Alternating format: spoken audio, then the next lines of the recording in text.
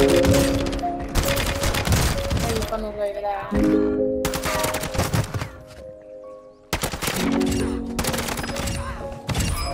Incoming.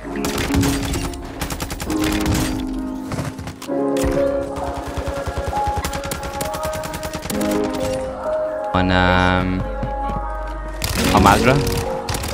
Mainly because I was... Oh, battle rage. I've got battle rage back on this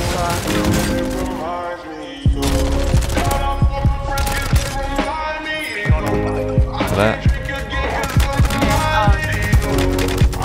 And he is. You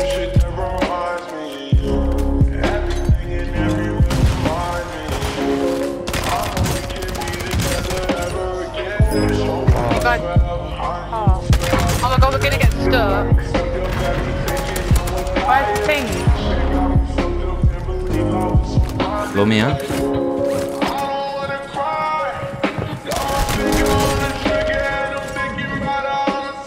Bloody hell, that was scary.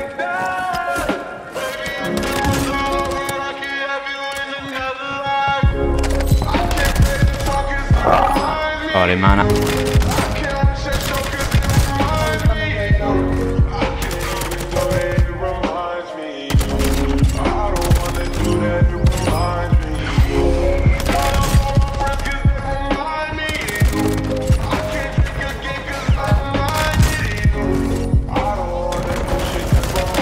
They're blue, they're red turning.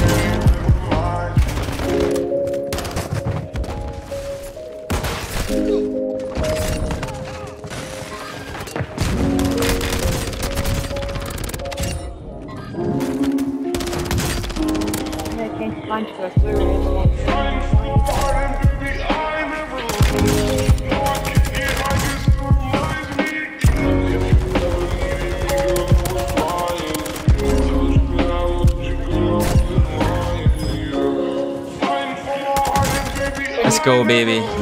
Oh, man. Oh. Take that all day.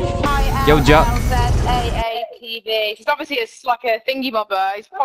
We've probably been on TV today, guys. Okay, guys, here are the best Ashika Island controller settings that you will ever find. I'm going to scroll through these slowly and you guys can copy or highlight any important ones. So to begin it off, you want to put your sensitivity on 7.7. This is like a perfect middle ground. Not too high, not too low.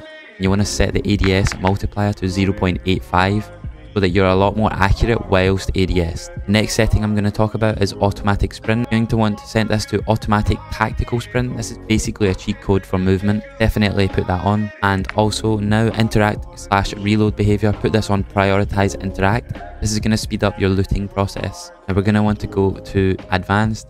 Make sure your aim assist type is on default. This is the best after the nerf to Black Ops. Then if you scroll down and you see aim response curve type, set this to dynamic. This is the best one out of them all. Here are my inputs for my dead zones. Another important setting is when you scroll down, invert, slide and dive behavior. Make sure you put this on inverted instead of standard. This is basically going to make dolphin dive with one click of the button rather than holding it down. Make sure you have sprinting door bash on. This is going to help you go through doors while sprinting. You can do this while plating. And that's it for the video, guys. Make sure if you enjoyed and found these settings helpful, please subscribe to the channel, comment below if it helped you, and like the video, please. See you guys in the next one.